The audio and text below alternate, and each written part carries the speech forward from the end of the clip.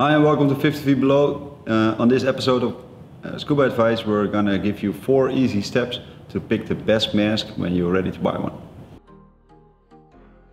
The most important thing when you're picking out a new scuba mask is the fit. You don't want your mask to leak or get uncomfortable during your dive. So fit is most important and trumps all other things. So later on you're gonna look at the color and stuff like that, but fit is the most important. The easiest way to fit a mask is when you put it on your face, put the strap in front of it and inhale through your nose, and the mask should suck on to your face and no excess air should come in on any of the edges.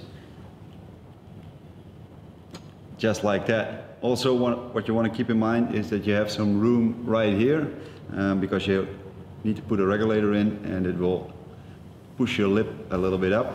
And also the side of the mask shouldn't touch your hairline because hair always lets water in. Once you found several masks that fit, it's time to determine if you want black silicone or clear silicone. There are a couple of differences to keep in mind. First of all, black silicone works a little bit like sunglasses, so it's easier on the eyes. It prevents seeing your own eyes in the glass when you dive in really clear waters. And also the black silicone doesn't change color. Transparent, on the other hand, does.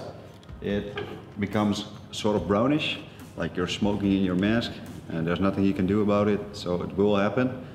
An upside for transparent silicone is the fact you have a more open feeling, more lights it's coming into the mask, and this will give you a more open feeling.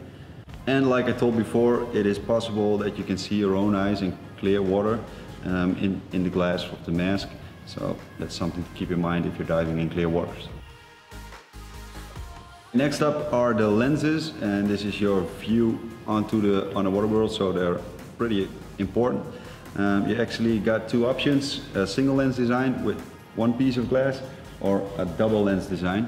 And it used to be that a single lens would give you more of a field of vision. That's no longer the case. Both are fine.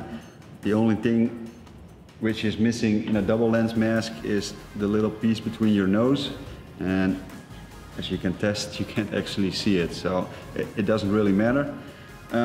One thing to keep in mind is the fact that a double lens design could make it possible to put prescription lenses in it. There are standard lenses which are available, like with the X-Vision or the Review X2. And with a single lens design you can't put prescription lenses in it. It's better to keep that in mind when you're wearing glasses or contacts when you're picking a mask. Next thing to keep in mind is the volume of your mask. Nowadays it becomes more and more popular to make low volume masks, and this has 2 benefits. First of all, when you get water into your mask, it's easier to blow it out. And secondly, your eyes are closer to the lens, and this makes you see less of the rim and more through the lens and more of the underwater world. There's also a downside, and this is that you have to equalize your mask a little bit more because there's less air inside the mask, so the pressure has more effect on it. Bonus tip, when you want to increase your comfort, it's nice to have a comfort neoprene strap. This goes over your silicone strap, and it's really nice to put on your mask and take it off, especially when you have long hair. And also talking about long hair, there are special women's masks, and they have special clips which can tangle your hair, so maybe want to watch out for one of those. Hey, thank you for watching. If you like this video, drop a like down below, and for more videos, subscribe to our channel. We also got a website, which is 50feetbelow.com. Down below there are some links to affiliate Amazon masks, which we have selected for you. If you buy one, you support the channel as well. So thank you for watching, and see you on the next one.